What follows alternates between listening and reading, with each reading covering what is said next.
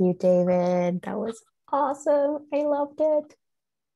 I want Thank to you. invite I want to invite all our other readers to come on as well, so we can have a short Q&A.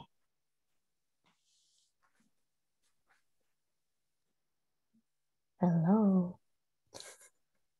There you all are. Thank you all so much for sharing. That was awesome. I loved it. And if you all have like questions for each other as well, I would love to have those answered. I have one question so far. We can start with that one.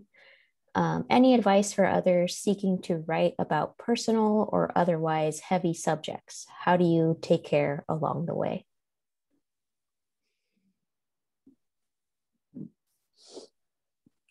I have some practical advice if I could start. Yeah, of course. A life is a big thing to write. Take it in pieces. Find certain moments where everything crystallizes, or maybe you don't, maybe it's not everything, where some things crystallize. And don't worry about your big book. Just worry about writing a really good page or chapter, and take it piece by piece. That's not the whole question, I know, but that's part of it. Mm-hmm.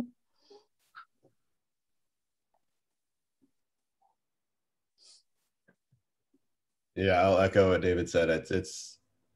I found it was taking one little vignette. A lot of times it would just be something that struck me in the night, and I would just either record it in a voice memo or write it in notes, and it'd just be a sentence, and then I'd expand on that and try to just dive into that one moment that I was feeling, and then suddenly it's like the book finds itself. But I mean, it was, I think my notes for this book had like 25,000 words or something. It was like just the note section of my phone. It was just a whole series of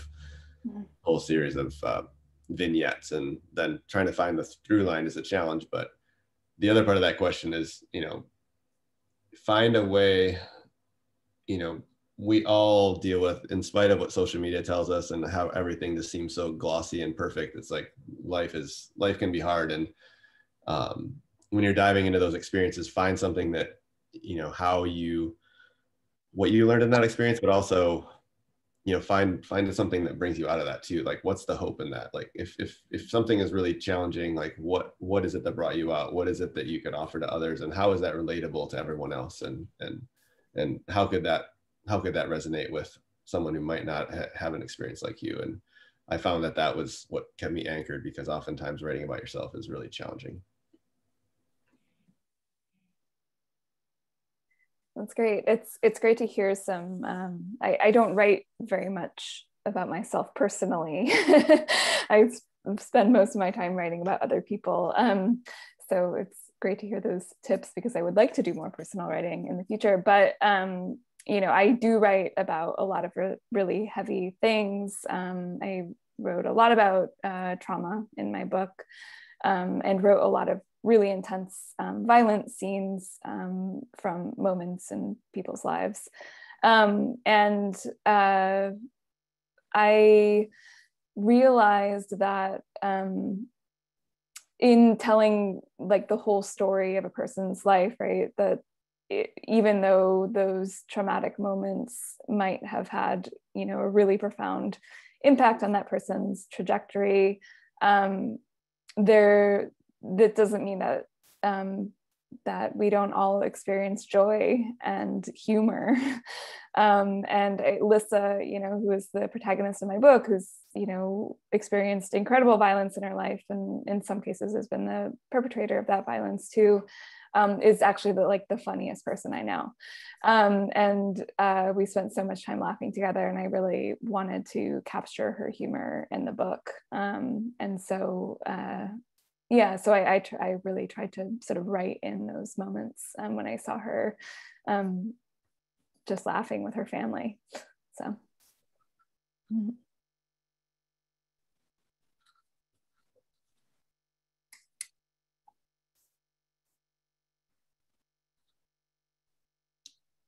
Did Melissa or Ruby want to chime in? Sure, I could chime in. I guess my process of writing was I often was writing through some difficult experiences. So while the book is a memoir and essays, and some of it is based in sort of the memory, a lot of the times I was writing through difficult experiences while they were happening, which was an interesting process. And the process of sort of revision, the book took about a year or two of revision. It took about 5 or 6 years to write totally.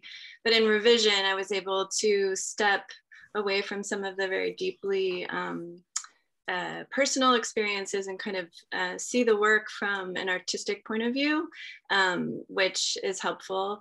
And my particular book is a sort of a fragmented, nonlinear memoir, and so it was kind of written in the way that our sort of memory works, is sort of fragmented and these little pieces of experience that are very poignant in our lives. And I would just kind of write around those experiences as a way to find the universality, the points of connection, because the sort of the nonfiction work that I love to read is the work that goes to the really hard places, because I think that's what holds the most sort of emotional resonance, I guess.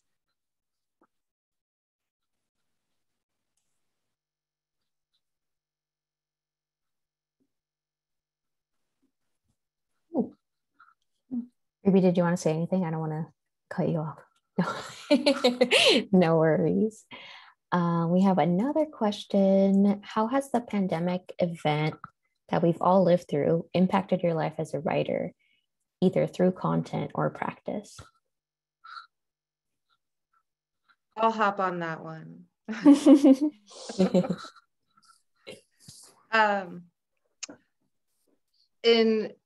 In truth, what was interesting, and the reason I want to hop on this is just because Ground Truth is an environmental book, and there's a lot of warnings in it, coming from an environmental science standpoint and coming from a climate standpoint. And one of the things that kind of unfolded through the pandemic was first this deep reliance on the very places that I had written about.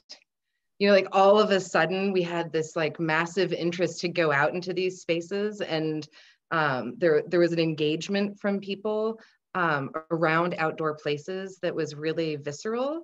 But then there was also the fires that happened. It was like environmental crisis over environmental crisis, the pandemic, and then the fires. And there were chapters of the book going up in flames, and it had just come out, and and people were in this kind of crisis point, and I'm sort of, you know, writing a gloom and doom story, and what we ended up talking about was hope, though. And immediately, like within moments of the pandemic unfolding and in moments of the book coming out, it went from a cautionary tale to a discussion of hope and resilience and adaptation and how do we abide and, you know, repositioning mindset. And so for me, it was encouraging, and it changed my framework of looking at my own writing in terms of, okay, so now we have a new place that we're going to because we're coming from a new perspective that we've never been in. So it was profound for my work as an environmental writer. Yeah. I would say that my book came out and I was able to do some events before the pandemic, but I was supposed to do sort of the last events right when it happened. And so the last year, I would say my writing has really taken, my writing process has been really impacted by the pandemic, and it's sort of been a little bit on hold. I'm finding that my way again this past winter, but I've found it difficult to stay creative last year, and I'm now just kind of finding that again. And I don't know if others had that same experience.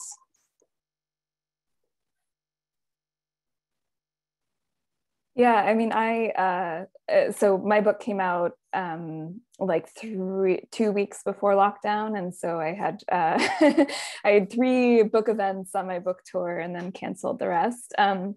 So I had actually, I expected to spend a lot of the year kind of like emerging out of this hole I'd been living in for 5 years. And I was very excited to emerge and to kind of, finally celebrate with Lissa, with her family, with, friends in various cities.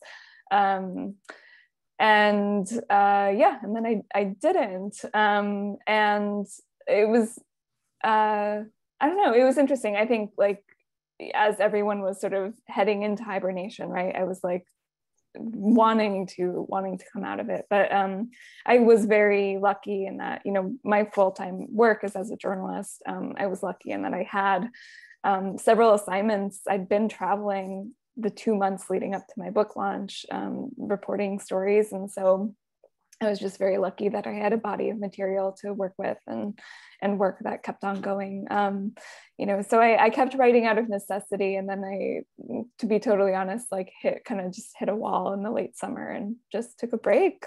I took like 2 months without writing at all. And it felt really good. So yeah, and now I'm back to it.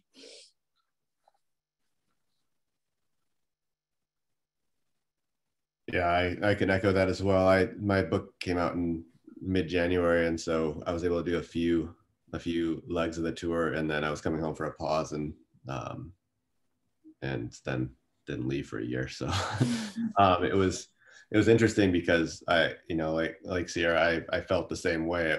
I was so looking forward to finally being social again, and coming out of a 4-year introspective period where I said no to many social events, and then the pandemic was like, go back in your hole and be introspective even more. And so I found even in my photography and my filmmaking, I hit a creative rut. So it was like all across the board. I found it was really hard to find that creative spark when so much was uncertain. And so I felt an immense relief at the beginning of this year of just with, a lot of the shift in things and, being vaccinated and things. It just finally feels like everything is opening up and the creative flow is happening. So it's been an immense relief, even though we still have a long way to go. So. My book was finished, it was published in November of 2019. So I just nipped the beginning, I think, of the eligibility period. So I had a chance to have our book launch. We did a spectacular book launch at the old church in Portland. I had an organist come and play some Bach for us and intersperse it with my readings. It was an experiment in spoken word plus pipe organ. You wouldn't think it would work, but boy, did we have fun. So I was on the lucky end for that. And of course, the manuscript had been finished 6-8 months at least before that. So I had made already what is for me a normal transition from prose back to poetry. I tend to alternate them. And the experience of writing poetry is so far different from producing a prose book like this that it's stimulating to my mind to do that. And of course, it works perfectly well in isolation. And so the pandemic had zero effect on my writing life. I think I discovered that I'm way, way more introverted on the introvert end of the spectrum than I realized. I knew I was a little strange, but what do I want to do anyway? I want to get up, read something, write something, take a walk, come back, read something and write something. And so, yes, I miss my friends. I miss live music. But my writing life was just chugging along like usual. So chalk me up for strange. And we have one more question. Once your work is published, how does it being out in the world feed you, if it does?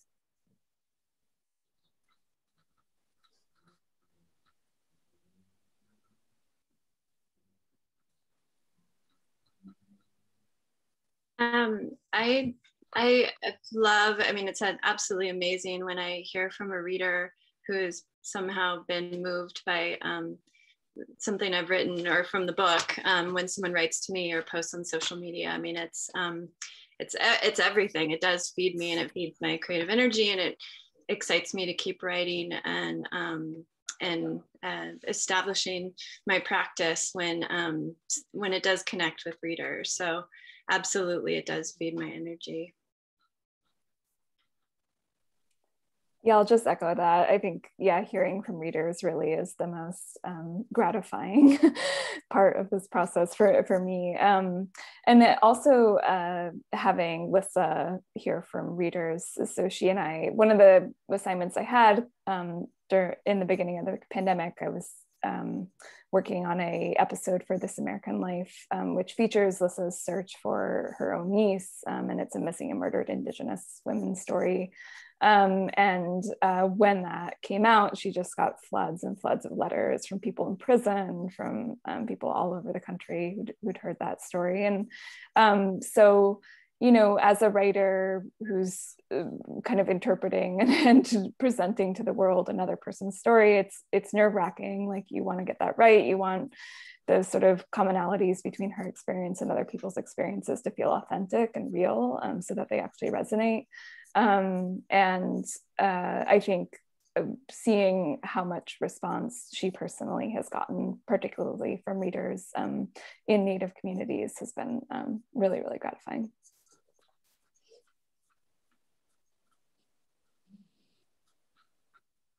Yeah, I'll echo that as well. I think the most satisfying thing of writing, especially a really personal story, is hearing stories from others that relate to the parts of the story that I didn't expect anyone to relate to. You know, the details of, you know, growing up a really shy kid, and, you know, being not understanding what it's like to be really sensitive, and, you know, things that were just little details that I found echoed, you know, across with all genders and everyone. It was interesting to, you know, because it was a deeply personal story, but I found those, you know, hearing how people could relate, very, very satisfying. That was probably has been the most important thing, I think, for me, just because, you know, spending 4 years in isolation, wondering if anybody would ever want to read anything about, you know, your own story, is really satisfying to hear how others can relate and how it's helped them. And the one thing about the pandemic is I was wondering, you know, with all the everything else that was happening in the news and in the world, the fires and, you know, elections and, you know, the Black Lives Matter movement and everything, I was wondering if my story even would matter to anyone. And it's interesting how, you know, it's obviously with writing, it's, you know, and publishing, it's, you know, it's a marathon, not a sprint. And so people will find your words when they're ready for them. And it's great to feel that when it happens. So.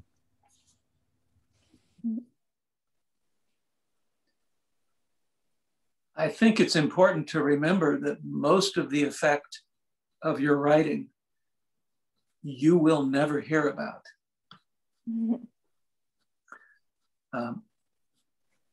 I think the creative life is always a life of faith. I guess I can't get the religious lingo out of my mouth somehow. But I think sincerely, you put your words out on the theory that there is a reader somewhere. You will never meet this person, but you have the confidence that if you truthfully tell what little bit of the human adventure you have your grasp on, it will resonate with others. And I know for sure, more than 90%, 99% of the time, you will never hear about it. And if you're not satisfied with that, then go into advertising or something. I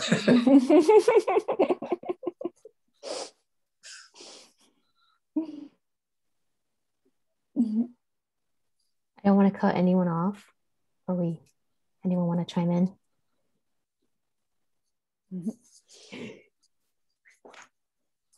Well, I just want to thank you all so much for today. There's like so much magic in hearing like a writer just read their own work. And I really, really appreciate you all doing that for us. Everyone in the audience, thank you so much for being here. I hope you can join us on May 2nd on OPB at 7 p.m. for the Oregon Book Award ceremony. And that's all we got.